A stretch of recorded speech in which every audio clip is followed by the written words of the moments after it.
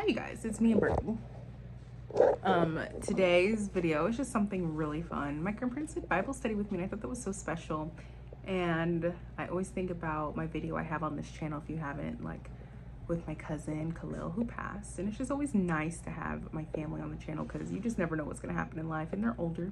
And I wanna it's just so loving and just, you know, bring you guys in my life. And they know I took the video and everything. I asked, you can hear me ask them if they wanna be in it. So enjoy.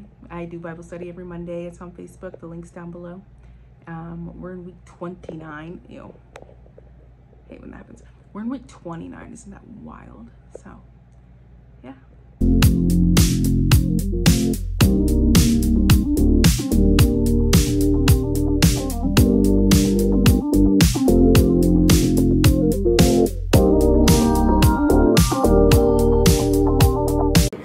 Yeah, you can move it.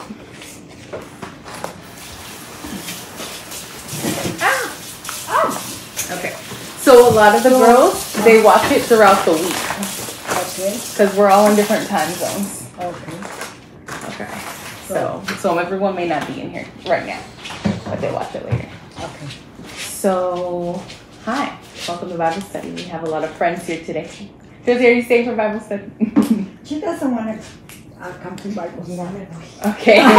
She's going to take off.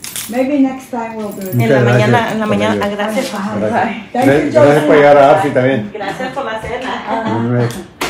Okay. Do you want to be in Bible study, Grandpa? Yeah, I'm here. Okay. Okay, you want to move your show? No, it's okay. No. I can move this. Okay. This is fun. You guys are my first guests. Well, you know, besides my ex-boyfriend. But we don't talk about him. Hi, I'm Estelita Grand's mom, and we are going to have a Bible study today with Grandpa and Grandma. Yeah, with Grandpa And I'm and Grandma. so happy she came to visit us. Yeah, I surprised them in Texas. Isn't it weird? A week ago today, I didn't know I was going to be here. This is my grandpa. Hello. And that's Grandma. Hi. So I've already told them that we're reading our way through the Bible, but now that I have my Bible in front of my face, I can show you guys how much we've read. So this year so far, we've read this much of the Bible. That's a lot. Since January. So, yeah, we've read a lot. We're doing good. So we just finished with Ruth. And Grandma, what'd you say about this picture? That's the two daughter-in-laws of Naomi. Naomi, Oprah, and Ruth. Ruth, yes. And that's so crazy, and we just finished that. So I thought that was so ironic that Grandma had this on her wall, because we literally just finished that last week. So what we do is we start open in prayer, and then we read, and then we pray again to send everyone off. Okay. Okay. You want to pray, or you want me to pray? You can go ahead and pray. Okay. God, thank you for bringing us together again this week, another week of Bible study, another chance to just read your word. Thank you for getting us through last week, through all the ups and all the downs. Thank you for bringing us together in a new way. Now we have guests on Bible study, and just thank you for blessing us just to even be here today and that everyone's open to being here. We ask that you really just feed us with your word this week. We're in 1 Samuel, so something new, a new story, a progression of the story. We ask that you just continue to feed us with the knowledge that we need to know. Please protect us as we're reading and feed us information we need, and let us collaborate on the idea of what you have. In your name we pray, amen. Amen. Amen. All right, so we're going to 1 Samuel. Do you need help getting there? Yeah. Okay, I think it's in. Because I need to have those. You need the Bible tabs? Mm-hmm. I can order them for you. Okay, so 1 Samuel, you weren't far. Okay. Okay, so how about I read some and then you read some? Yes. Okay. Well, What? you read. Grandma, you can read. No one's I judging know you. I can read, but some of the big words. Oh, it trips you up? Yes, I cannot pronounce. Oh, this is important. What So is we're reading about Hannah. Oh. Do you know the story of Hannah? Hannah, part of it. Do you know the story of Hannah? I forgot. Okay, so this is a good story. So we're gonna get into it. Okay. All right, Hannah's vow. We're in 1 Samuel 1. Samuel 1. Okay, let me see. Yours starts right Samuel here. 1. Now. Okay. So there was a man from Ramathaim Zophim in the hill country of Ephraim. His name was Elkanah, son of Jeroam, son of Elihu, son of Tohu, son of Zuph, and Ephraimite. Is that what you get tripped up on? Okay, me too. Okay, he had 2 wives. The first named Hannah, and the second Penina. Penin. I know Penina. Okay, Peninnah had children, but Hannah was childless. This would go up from his town every year to worship. This man would go up from his town every year to worship and to sacrifice to the Lord of armies at Shiloh, where Eli's 2 sons, Hophni and Phinehas, were the Lord's priests. Whenever Elkanah offered a sacrifice, he always gave portions of his meat to his wife Peninnah and to each of their sons and daughters. But he gave double portion to Hannah, for he loved her even though the Lord had kept her from conceiving. Her rival would taunt her severely just to provoke her, because the Lord had kept Hannah from conceiving. Year after year, when she went up to the Lord's house, her rival taunted her in this way. Hannah would weep and would not eat. Hannah, why are you crying? Her husband Elkanah would ask. Why won't you eat? Why are you troubled? Am I not better to you than 10 sons? On one occasion, Hannah got up after they ate and drank at Shiloh. The priest Eli was sitting on the chair by the doorstep of the Lord's temple. Deeply hurt, Hannah prayed to the Lord and wept with many tears. Making a vow, she pleaded, Lord of armies, if you will take notice of your servant's affliction, remember and not forget me, and give your servant a son. I will give him to the Lord all the days of his life, and his hair will never be cut. While she continued praying in the Lord's presence, Eli watched her mouth. Hannah was praying silently, and though her lips were moving, her voice could not be heard. Eli thought she was drunk and said to her, How long are you going to be drunk? Get rid of your wine.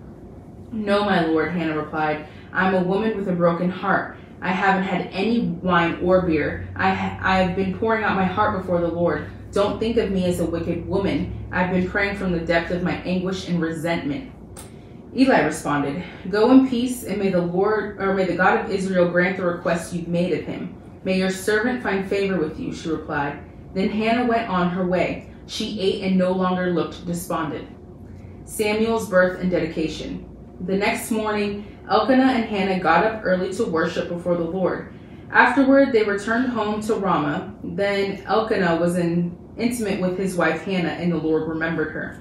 After some time, Hannah conceived and gave birth to a son. She named him Samuel because she said, I requested him from the Lord. When Elkanah and all his household went up to make the annual sacrifice and his vow offering to the Lord, Hannah did not go and explained to her husband, After the child is weaned, I'll take him to appear in the Lord's presence and to stay there permanently. Her husband Elkanah replied, Do what you think is best and stay here until you've weaned him. May the Lord confirm your word. So Hannah stayed there and nursed her son until she weaned him. When she had weaned him, she took him with her to Shiloh, as well as 3-year-old bull, half a bushel of flour, and a clay jar of wine. Though the boy was still young, she took him to the Lord's house at Shiloh. Then they slaughtered the bull and brought the boy to Eli. Please, my lord, she says, as surely as you live, my lord, I am the woman who stood here beside you praying to the Lord. I prayed for this boy, and since the Lord gave me what I asked for, I now give the boy to the Lord. For as long as he lives, he is given to the Lord. Then he worshiped the Lord's there. But those who are starving hunger no more. The woman who is childless gives birth to 7, but the woman with many sons pines away. The Lord brings death and gives life. He sends down to Sheol, and he raises others up. The Lord brings poverty and gives wealth. He humbles and he exalts. He raises the poor from the dust and lifts the needy from the trash heap. He seats them with noblemen and gives them a throne of honor. For the foundations of the earth are the Lord's. He has set the world on them. He guards the steps of his faithful ones, but the wicked perish in darkness, for a person does not prevail by his own strength. For those who oppose the Lord will be shattered. He will thunder in the heavens against them. The Lord will judge the ends of the earth. He will give power to his king. He will lift up the horn of his anointed. Elkanah went home to Ramah, but the boys served the Lord in the presence of the priest Eli. And that's it. That's it for today. So my Bible actually offers like little excerpt, like a summary of kind of what we just read. So I'm gonna read that for you guys. Okay.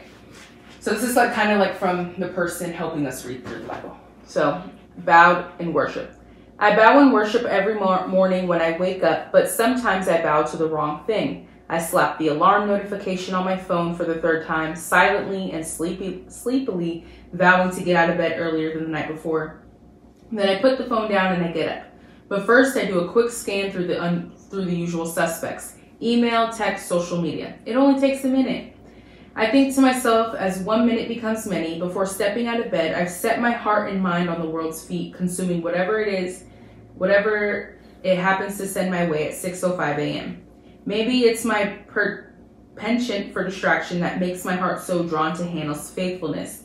Scripture describes her praying again and again to the Lord, pouring out her heart, bowing in worship to God. I'm sure she wasn't perfect, but oh, how she prayed. Hannah's prayers were not obligatory, half-hearted, or empty. She prayed honestly and openly. She prayed as if her life depended on it. Deeply hurt, Hannah prayed to the Lord and wept with many tears, we read in 1 Samuel 1:10. I've been praying from the depth of my anguish and resentment, she said. The good, the bad, and the painful, Hannah brought it all to God as an act of worship. What was it about Hannah that created in her the worshiping heart I long to have? Why was prayer Hannah's first resort instead of her last? The Bible doesn't tell us outright, but we're given some solid clues. She believed in God's power. Hannah approached God with reverence, asking boldly for his blessing. She trusted in God's goodness. Hannah offered her beloved son Samuel as God's servant before he was even conceived. What trusting resolve. She rested in God's presence. We get a glimpse of how Hannah responded in sorrow and even how she began her day in the midst of hard times of waiting. Hannah's habit of prayer was less about her goodness and more about God's greatness. After Samuel's birth, Hannah carried her son up to the tabernacle, dedicating him to the Lord. It's here that we see her back where she started in 1 Samuel 1, presenting her whole self in prayer before God. Though her prayers of anguish had become a song of thanksgiving, Hannah's posture was still the same. In supplication and in praise, she bowed in worship before the Lord. We serve a powerful, loving, and good God, the God who is like no other. May we give our worship, glances, and prayerful pleas to him and him alone. When our lives ache with need, may we bring them to the throne. When our hearts break, may we pour them out to God. May we rise in the morning, may we rise in worship. That's amazing. What did you get out of that? Okay. Let me tell you something about this Bible. Okay. As you were reading, I was following you, but the words in this Bible is not the same in the Bible. Okay. But it contains the same thing. Mm-hmm. So why is that? Oh, because they're like different versions in the Bible. Mm-hmm. But that's sometimes good because the wording I may have, sometimes your wording in your Bible may bring a different context to the story. Like sometimes it may be, like we may be able to see it from a different light. So that's good. Okay. It's good. Yeah, because it's the same thing over here, but in different words. Yeah. And sometimes, like, especially when you go to church, like, they'll tell you what version of the Bible they're reading from. Oh, okay. Yeah. So you read about that. So Hannah, she didn't have no kids. And then God bless her with... Well, she said, God, if I have this son, like, he will be yours. Yeah. And that's exactly, and then she followed through with it. And what happened to Samuel? Well, we're going to find out. Okay. So what we know so far is that Samuel was born, and then she did dedicate him, and then he lived under the priesthood of who? Of Eli. So that's what we know so far. And then, so what happens throughout the week is I post what you read next, and then you read Monday through Friday, or as long as you read 5 days a week. And then next Monday we'll talk about it. How many verses were today? Like, how many verses did we reach? 1.5. 1.5, okay. And now we close out in prayer. Okay. Okay. God, thank you again for another good reading. Thank you for just showing us Hannah's resilient worship and just boldly and unapologetically her being able to come before you with her bold prayers and you answering them. God, when you put something in our heart, it's not by accident. When we have desires, it's not by accident. You know the desires of our heart, and in some way we believe that you put them there. We ask that this week we're just bolder in our prayers, that things we don't think we can pray for, that we do, that we just remain faithful and just continuing to show unlimited faith and just saying, hey, you know what, God, like I know I may not even deserve this, or I may not want this, or I can't have this, but God, I'm praying for this. And I ask that you just show me how to achieve it because you put it in my heart. So God, this week I just ask that you just cover everyone in our path, that you just send your white light over us, continue to send angels to guide us, heal broken hearts, mend broken relationships, and just bring us back to you and your word, because when you speak to us, it's not by accident.